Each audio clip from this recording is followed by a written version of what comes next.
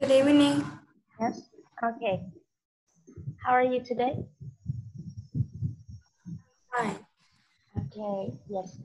So, well, I'm sorry because I forgot to send the picture to you. Okay. Um, the last lesson I had many classes, so I forgot to give it to you. Yes. Cô quên là cô chụp cái ảnh đấy rồi nhưng mà cô quên ngay sau đấy cô quên là gửi cho con. Nếu mà con thấy cô nói là có cái ảnh cô chụp này hoặc là bài tập gì đấy mà không thấy cô ra bài tập bài nhá thì con nhắc cô một tiếng nhỉ, đúng không nhỉ? Ok, bởi vì là cô nhiều lớp quá nên cô cũng chưa kịp nghĩ ra. Yes. Okay, đó. Okay, so let's go. So now I will share the screen with you. Um, And do you remember what did we talk in the last lesson? What did we talk? Uh, What did we talk about? Hmm. talk about people in picture. We talk about people in this picture, and we used gửi từ preposition. Yes, yes. So how many present prepositions we have? How many? There are nine. There are nine. Okay, now look at this again, and I just want to ask you some questions, and I would like you to describe. For example, can you see it is a boy and he is next to the woman, right?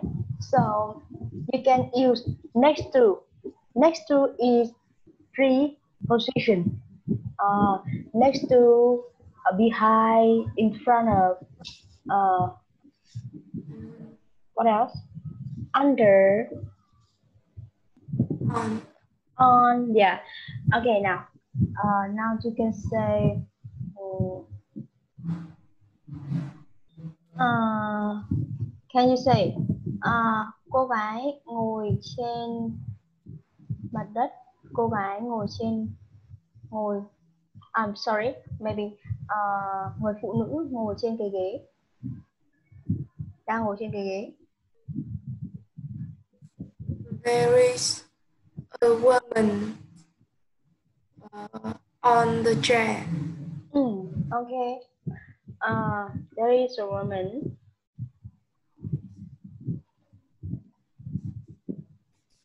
on the chair. Okay. And do you remember in the last lesson I gave some phrases and some new words for you?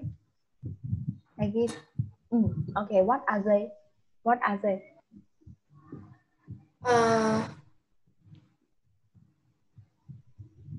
On her shirt, there are many flowers. Or there are many flowers on her shirt. There Okay. is a clock on the wall. Or a clock is on the wall. She has a cup of coffee. She has a curly short hair. She has a long blonde hair. Timetable. Timetable. Okay. So and how about now? Okay. We will revise some vocabularies and prepositions to describe this picture. Now, I will speak Vietnamese. And then you help me to translate my Vietnamese sentences into English. Yeah. Okay. Can you do it? Yes. Yes. Okay. So let's try with the first sentences.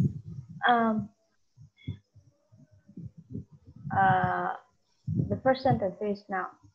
So I will say, người đàn ông thì đang đọc báo và ngồi trên chiếc ghế. There's a man. He is reading the newspaper and he is sitting on the chair. Ok, rồi. Cô sẽ có một vài nhận xét này. Con sẽ nói một câu. Có một người đàn ông, đúng không? Con thường là there is a man, đúng không? There is a man. Okay, we should say the man. Okay, I will say the man is reading newspaper and sitting on the chair.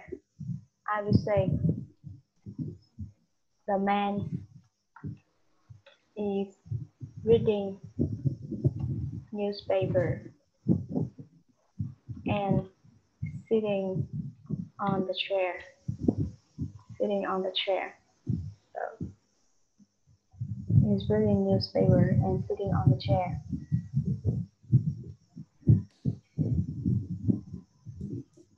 Okay, finished? Okay. Yes, but your sentences is okay. Cô sẽ nói một chút đầu tiên. Bởi vì tại sao cô lại không muốn con sử dụng là there is a man, there is a man is sitting on the chair. Bởi vì khi cô hỏi là how many có nghĩa là có bao nhiêu thì chúng ta sẽ trả lời là there are hoặc là there is. Nhưng mà khi mà cô bảo miêu tả bức tranh ấy, thì chúng ta sẽ có nhiều cái câu nối với nhau bằng and, linking word and. Ví dụ nhá, the man is reading newspaper. Reading newspaper nó là một động từ kết hợp với danh từ. Sau đấy mình có sitting on the chair thì hai cái động từ reading, có hai động từ đó là reading và sitting. Ok, mình sẽ nối với câu and để cái câu đấy nó nghe nó sẽ gọn gàng và nó sẽ logic hơn. Người nghe người ta sẽ hiểu hơn. Nói chung là ok. Rồi, now another sentence is người phụ nữ thì đứng cạnh cái vali, thì đang đứng cạnh vali. The woman is standing next to the schedule. Schedule or suitcase. Yeah. Okay, and anyway, you forgot to pronounce suitcase. Yeah. Okay. Okay, now it is okay. Now what about người phụ nữ? Người phụ nữ đứng sau cái vali. Người phụ nữ đứng sau cái vali. The woman is standing behind the suitcase. Okay. We can say the woman is behind the suitcase only. Chúng ta có thể nói là behind, bởi vì chúng ta không cần sử dụng là standing on.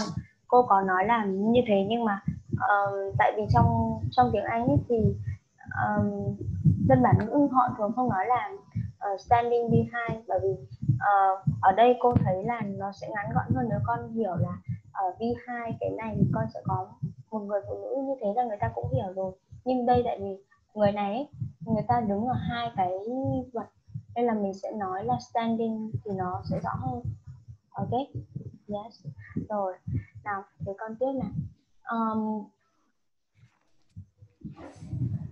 Ok, đây là giới từ khác nào. Giới từ under, over. Ok, mình sẽ nói là bây giờ đã hơn 3 giờ rồi.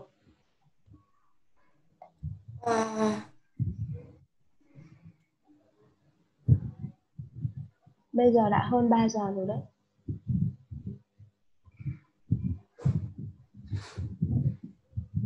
It is over 3 o'clock now. Yes, it is over 3 o'clock. Okay. Rồi. Let's see. Um, cái chiếc máy bay này thì chiếc máy bay này đang ở trên bề mặt của mặt đất. Chiếc máy bay này đang ở trên bề mặt của mặt đất. This plane is on the floor. On the ground, it is okay. Yes. On the ground, đúng rồi. On đúng không nhỉ? Ok. Rồi. Người phụ nữ đứng giữa đám đông. Có một người phụ nữ đứng giữa đám đông. There is a woman. Người phụ nữ giữa đám đông. She is above many people. Okay. She is above many people. Okay. Rồi. Good job. Right. Now. Okay. Now. So now, you can write down the date. What is the date today?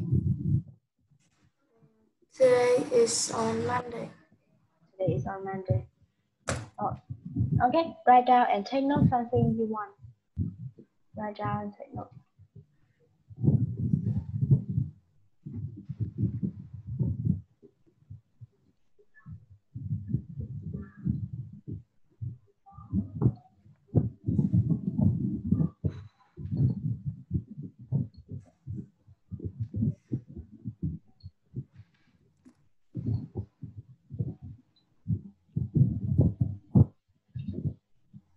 Yes. Finish. Finished. Okay. All right now. So let's see. We have several questions, and we also look at the picture. Okay. Now, so number one. I think I asked you this question in the last lesson. How many people are there, and where are they? Okay, right. And how many planes can you see?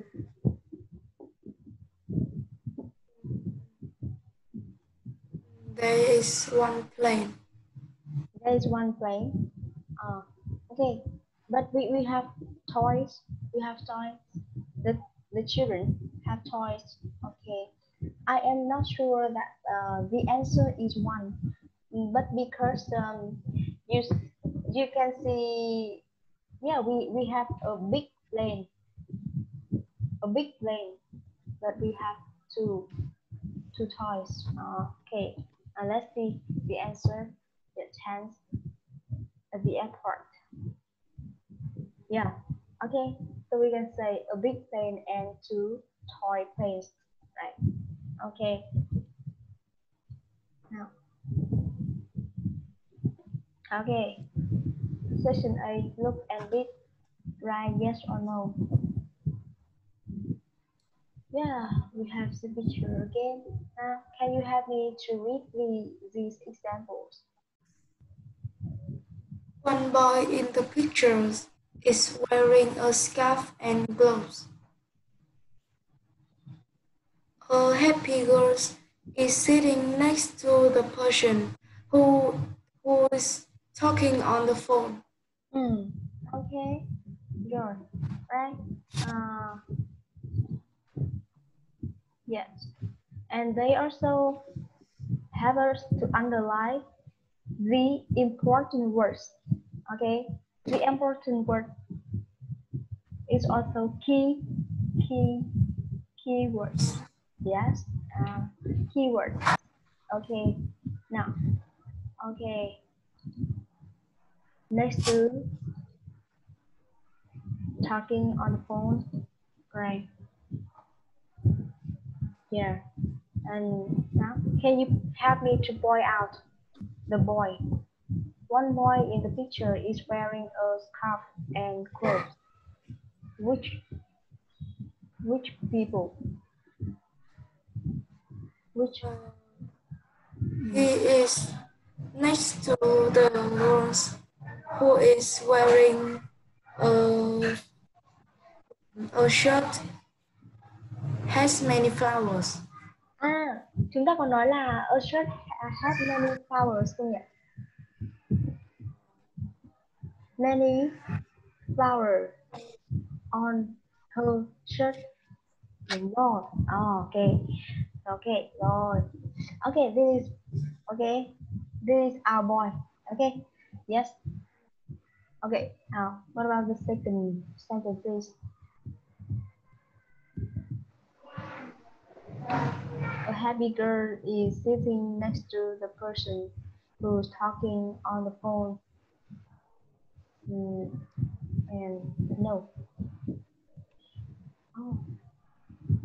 We have the information is the girl is talking on the phone, right?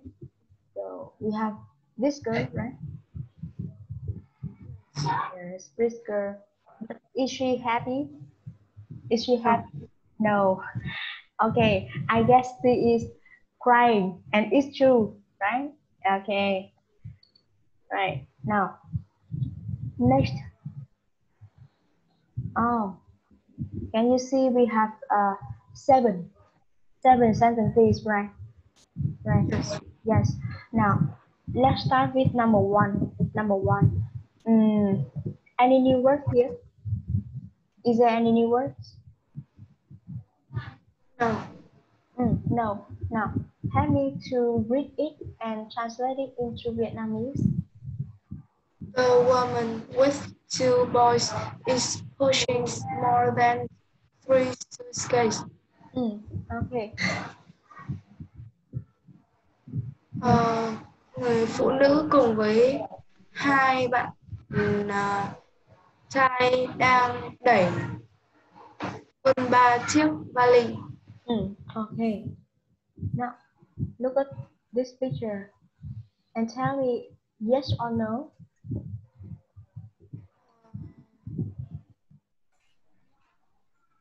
No. No. Okay. No. No.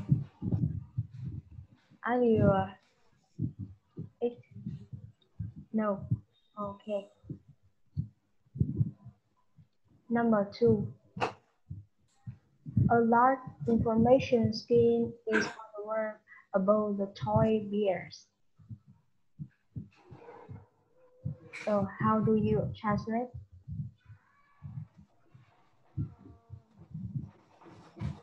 Cái bảng thông tin lớn trên tường ở trên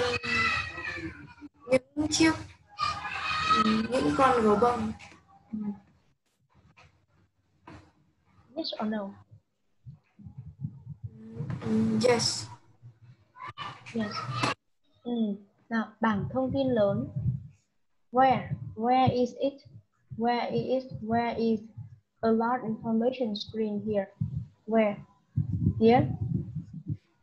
Yes. Above the toy bears.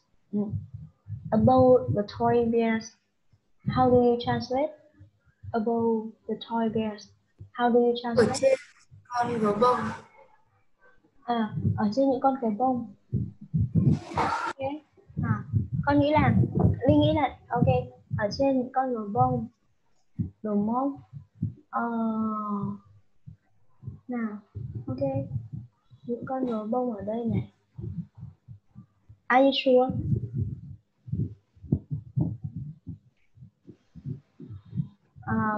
Rồi, chúng ta sẽ nói cái từ above the toy bears. Bình thường thì chúng ta sẽ thấy là nó ở, bình thường cô sẽ nói là nó ở rất nhiều xung quanh những cái vật khác, đúng không? Và nó sẽ có cái vật cản, đúng không? Nhưng mà nhiều khi trên thực tế thì có thể đúng, có thể sai.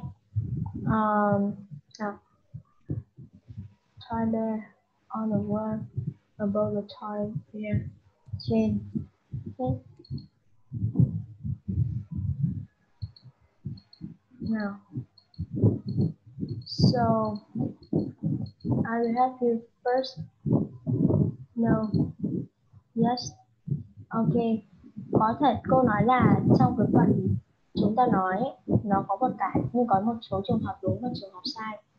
For example, The answer is yes, because it is above, but it is have some people around, right? Some people around. Okay, what about number 3?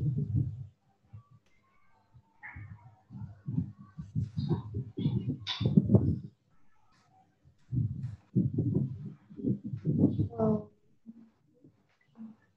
no. No.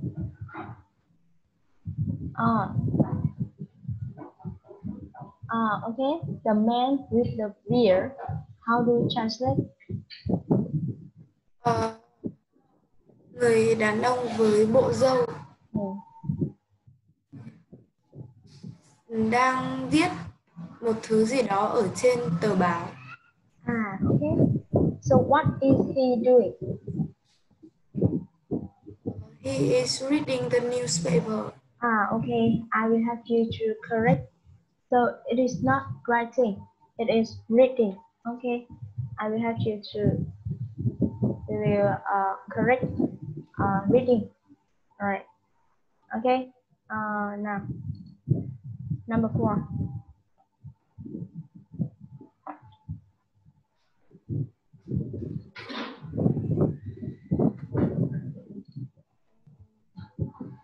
Yes.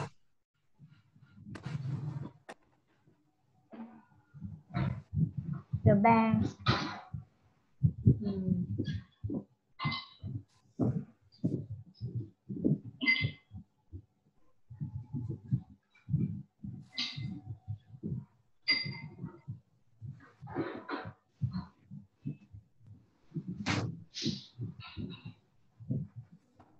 Yes.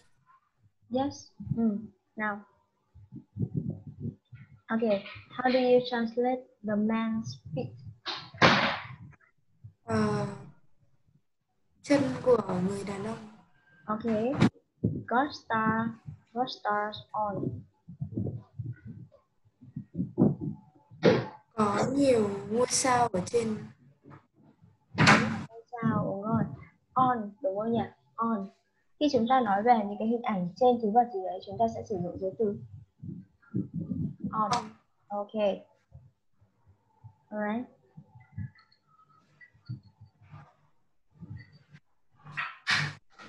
Yes. Number 5. No. No. Okay. So what time is it? It's a quarter past 3. Oh, a water past 3. Okay, I will write for you. Oh, oh, uh, can you spell water? Water, right? Yes. A water what? Past 3? Past 3. Okay. Past 3. All right. Now, rồi. Now, what about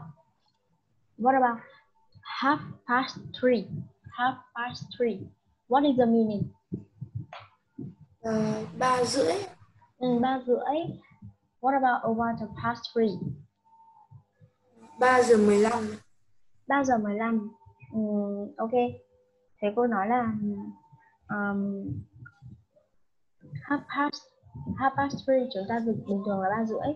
Nào, a quarter thì chúng ta chỉ cần nói là a quarter cho cô thôi. Ví dụ nhé, chúng ta nói là half past nó đã là rưỡi rồi, chúng ta chỉ cần nói a quarter là người ta sẽ hiểu là 15 phút, có nghĩa là bao nhiêu nhỉ? Có nghĩa là 1/4 của 1 tiếng, right? Đó, thì cô sẽ nói là a quarter. Okay, so no. Okay, or number 6.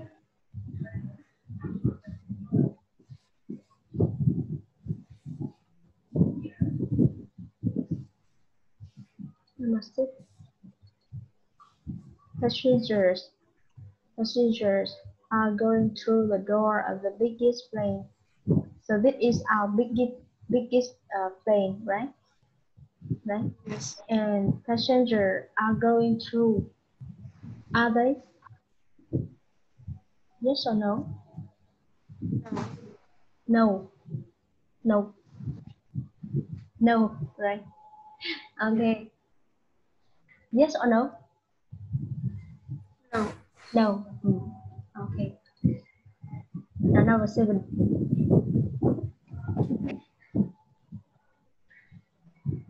Any new words? Number 7.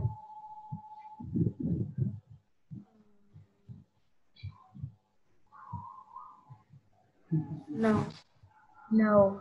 Oh. So can I ask you taking off? What is the meaning of taking off?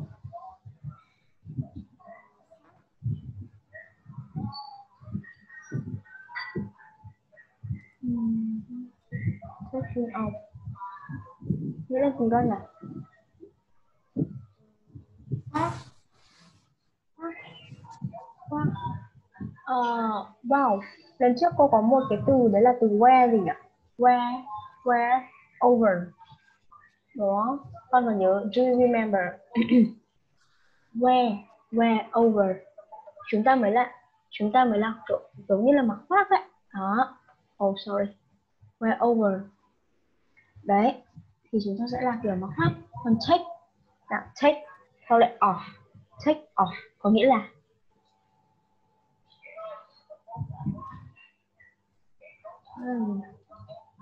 Kiểu gì ạ? cái đáp án của chúng ta là yes. Vậy hành động này có phải là cởi không?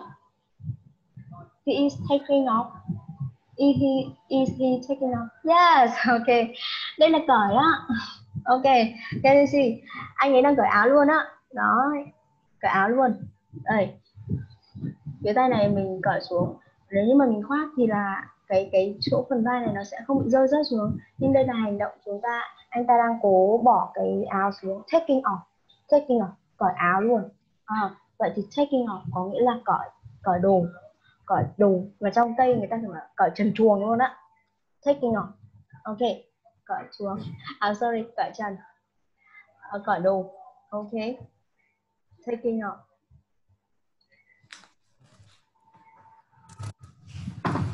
Cởi quần áo, cởi đồ. Ok. Now, what are this? Striped jacket. Áo khoác. Kẻ Áo sọc. khoác. Kẻ sọc. Ok, vậy chúng ta sẽ dịch striped jacket. Áo khoác kẻ sọc. Good job. Okay, and the answer is yes. Okay.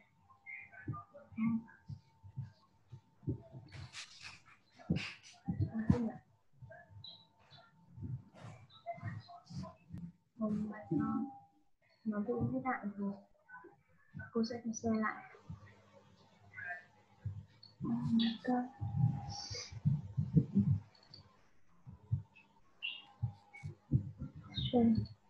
Ok. Cô phải vào lại để cô mở. Ba con của mình bị chạy mất đâu rồi.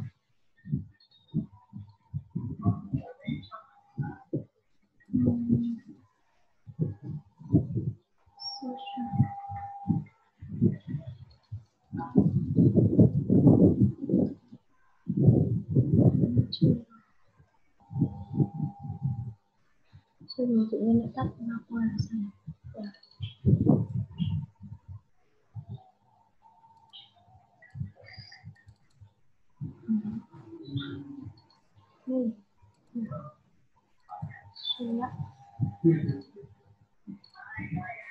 Alright, rồi. Now, can you see my screen again? Yes. Yes. Okay. Sorry.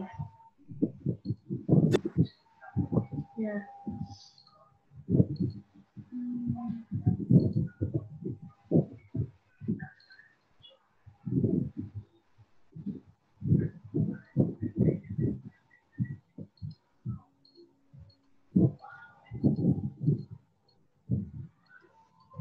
Này, vậy chúng ta phải ghi lại một chút.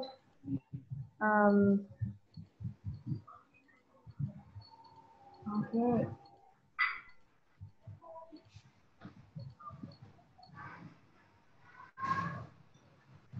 Tay cô ấn nhầm quá.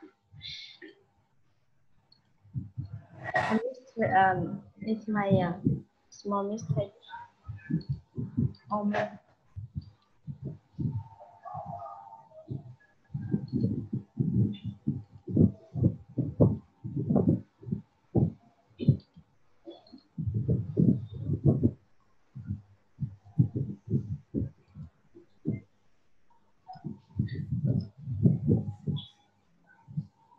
Okay. Here we are. Okay.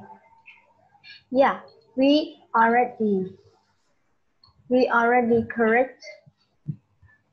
We already correct our sentences, and we can see now. Number one. Now can you see? For example, a happy girl is sitting next to the person who's talking on the phone. In the picture, she is crying, right? Yes. And now, and what about number one?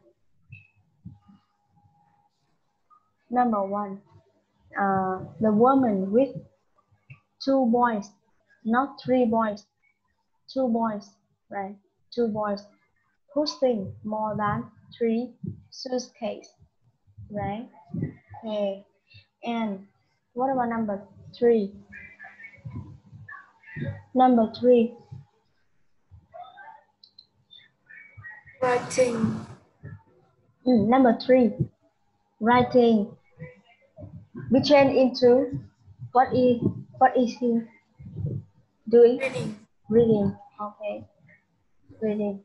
And number five.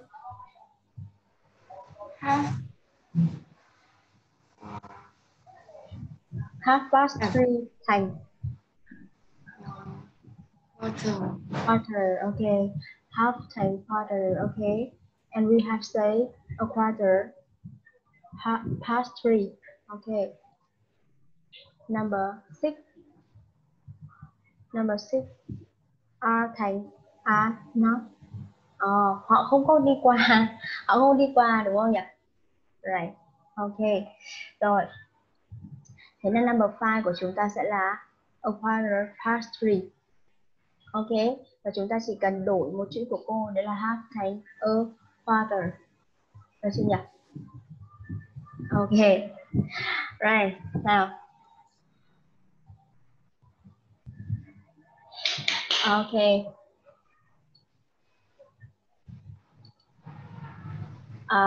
I would like to ask you one question. So, in four skills, reading, writing, speaking, and listening, which skill is the most difficult for you?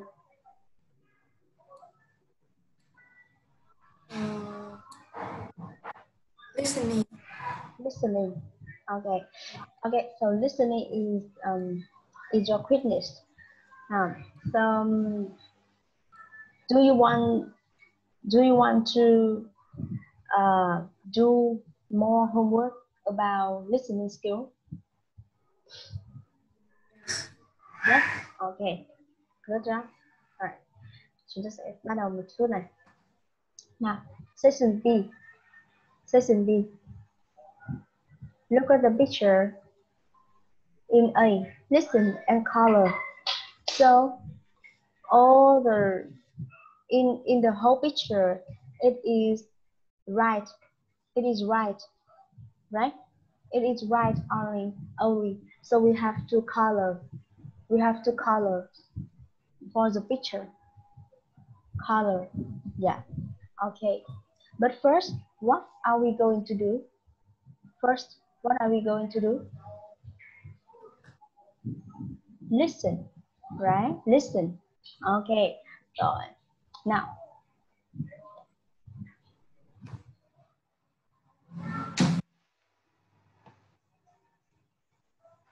Okay. Now, first, I will play the first time. The first time I play the recording for you. Okay. Okay, are you ready? Yes, okay. 3B. Spots and stripes. Listen and look at the picture. There is one example. I like this picture. It's great. Can you see the man who's sitting down? Yes, I can. He's reading a newspaper. That's right. Colour his beard brown. Okay, I'm doing that now.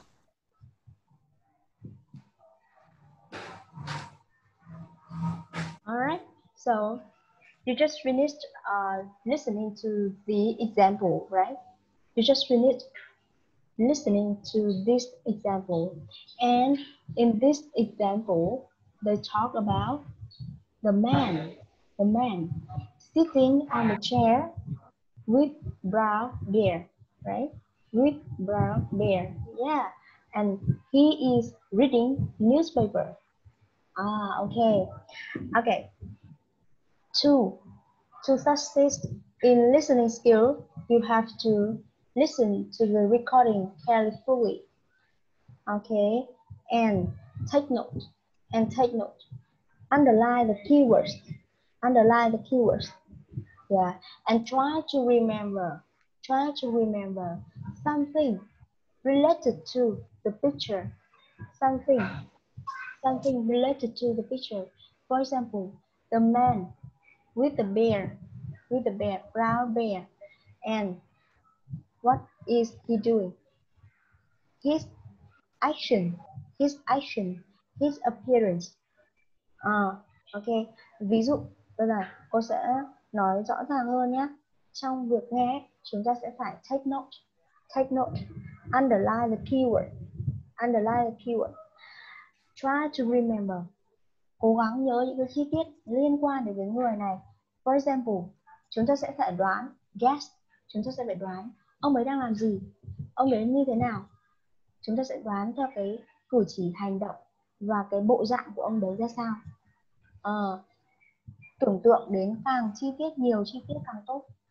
Được chưa nhỉ? Ok, rồi. Nào, giờ chúng ta sẽ thử nhé. Nào, let's try. Second. 3B. Spots and stripes. Listen and look at the picture. There is one example. I like this picture. It's great. Can you see the man who's sitting down? Yes, I can. He's reading a newspaper. That's right. Colour his beard brown. Okay, I'm doing that now. Can you see the man with the brown beard? Now you listen and colour and draw and write. 1. Now find the boy who's walking with his mother. I can see him. He's taller than his brother. Yes, he is. Colour his gloves purple, please. Okay, I can do that. 2. Would you like to do some drawing now? Yes, please. I like drawing. Draw some spots on the bear. Can you see it? The one that's on the chair? Yes. Then colour them yellow. That will look funny. 3. Now, can you see the woman who's drinking coffee? Yes, she's there. Look, under the clock. That's right. Can you colour her skirt? Yes. Can I colour it green? No. Make it blue, please. Okay, I'll do that now. 4. Would you like to write something in this picture too? Oh, yes. What shall I write? Well, can you see the bag? The one that's next to the girl who's talking on the phone? Yes. Can you write sport on it, please? OK, that's easy. 5. What else can I colour? I know. Can you see the two children who are playing with the toy planes? Yes. Shall I colour one of the planes? No. Colour the flower on the girl's dress. Make it orange. OK. This picture looks much better now.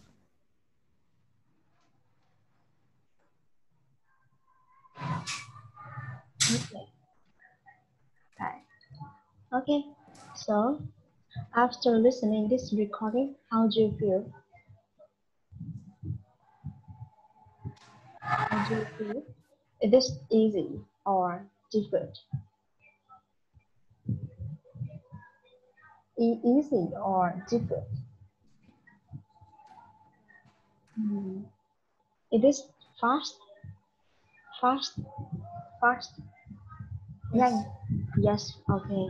I understand. Okay, but is it okay? Okay.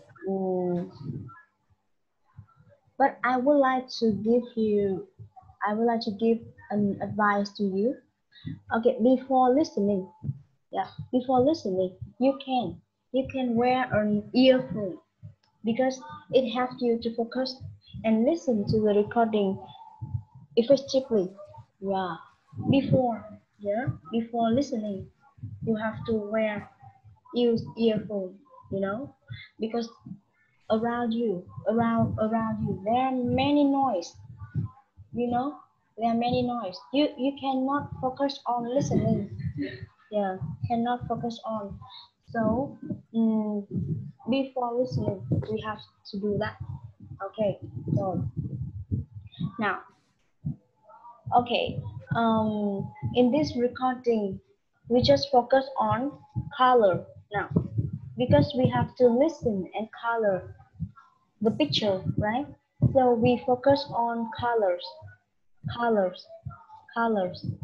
Okay, now, first of all, can you tell me how many colors can you hear? How many, Hương Nhật? How many colors? 4 colors. 4 colors, and what are they? Purple, yellow, blue, and red. Purple, yellow. What else? Purple, yellow, blue, and Red. red. Okay, now. Okay, I will teach you a strategy. Cô sẽ dạy con một phương pháp. Bây giờ người ta hỏi con về màu nha. Thì con bắt đầu tiên cô sẽ cho con nghe về màu. Sau đấy con sẽ nghe về vật cho cô. Nào, đầu tiên con có màu này, purple. Con sẽ nghe cho cô người ta nói purple là cái gì, màu purple. Nha. Có xong. Rồi Linh raise your hand. Ok. Xong con nghe và xong con raise your hand cho cô. Được chưa? Ok. Rồi, right. Now.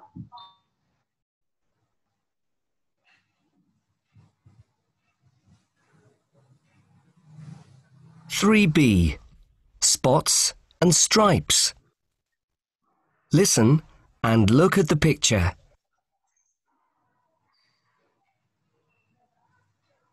There is one example. I like this picture.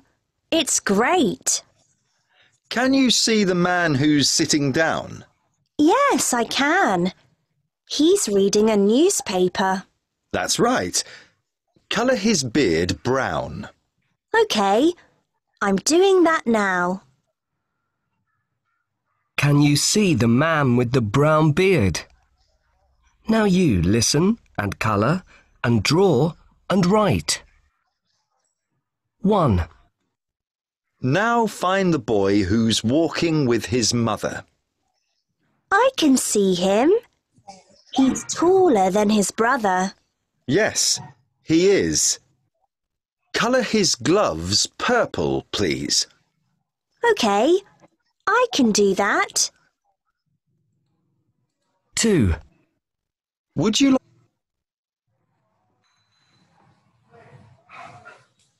Okay. So, what is your answer? The gloves is purple. Okay. So, clubs, right? The clubs, right? The clubs. Yes. Okay. So, today we just find purple and yellow. The next time I will ask you to find blue and red. Now, okay. Now let's see with yellow. Okay. Now try with yellow. Okay.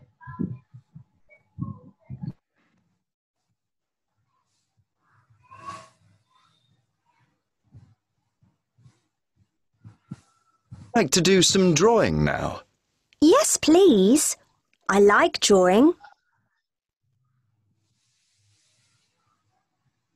Draw some spots on the bear. Can you see it? The one that's on the chair? Yes.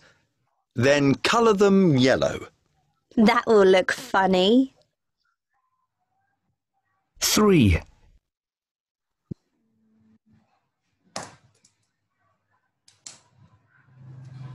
Do you have answer? Answer for yellow? No. Okay. I will play it again. Okay. Yes. Okay. Oh.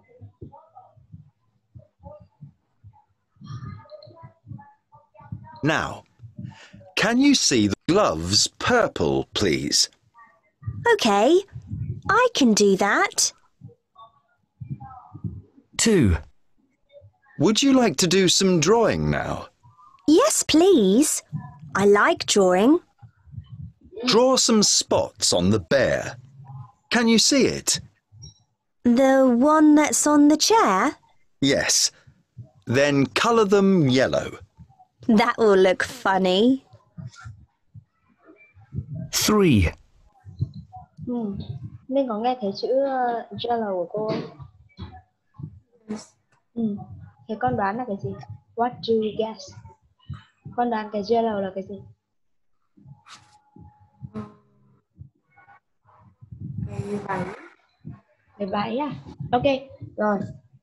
Bây giờ con take note cho cô các dữ liệu mà con đã làm nhé. Ví dụ này, Linh sẽ vẽ cho cô này. Purple phẩy yellow phẩy blue phẩy red. Con cho cô vào một cái bảng nha. Sau đó con ghi cái chữ glove, con nối vào và con đóng khung cho cô. Ok, có nghĩa là trong cái dữ liệu này mình nghe được là gloves là purple, yellow mình sẽ nghe ví dụ trong đây nó là cái gì nhỉ? Váy đúng không? Thế thì mình sẽ viết là gì nhỉ? Váy. How do you say? Váy. Dress. Dress, ok. Nào, thế mình sẽ viết là dress. Đấy, xong rồi mình cho từ dress này vào ô này. Đấy, được chưa? Đấy là phương pháp học. Con sẽ cho như thế cho cô. Đấy, mỗi lần như thế con sẽ hiểu và con sẽ nhớ hơn. Dress. Ok, bây giờ con chép cho cô cái phần con nghe được đi ạ. Chép cho cô phần này đã.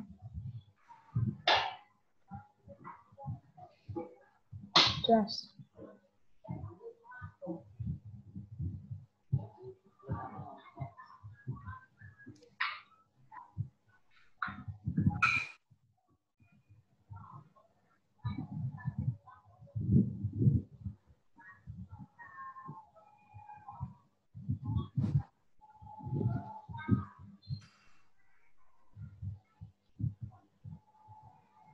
Purple, yellow, blue, red.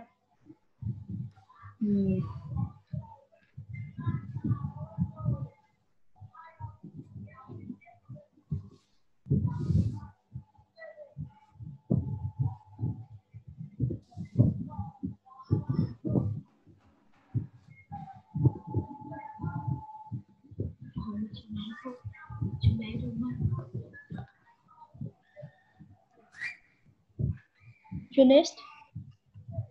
Ok. Con đã ghi hết tất cả các từ này chưa? Yes. Ok. Rồi. Cô trong phần nghe này nhá. Trong phần nghe này con sẽ về nhà. Con cố gắng con xem lại cái video và con bật lại cái phần băng nhé. Cô sẽ gửi video cho con. Chiều nay cô gửi cho con hết link rồi. thì tầm tối nay hoặc ngày mai là cô sẽ có video trong những cái link đấy. Link hôm nay chúng ta học ấy, con mở lại, cô chưa thể cho con đáp án được đúng không, thì Linh sẽ mở lại, Linh sẽ nghe lại các đáp án mà con đã nghe được. Ví dụ nhé, clothes và the dress là hai màu, và hai màu con đã nghe được, thì con phải nghe lại để con kiểm tra xem có đúng hay không. Được chưa? Đó, đấy là cách nghe. Còn bài tập về nhà, đấy là bài tập về nhà. Và nghe blue và red xem là nó là màu gì, rồi ghi đáp án lại cho cô, rồi hôm sau chúng ta sẽ chữa. Được chưa? Ok. Và hôm trước là chúng ta học cái bài về cái gì nhỉ? Hôm trước là miêu tả bức tranh đúng không? Thì Linh về sẽ tóm gọn cho cô, con sử dụng từ 5 đến 7 giới từ, nói gọn trong 5 đến 7 câu, miêu tả khái quát cái bức tranh đấy nhé, khái quát bức tranh này.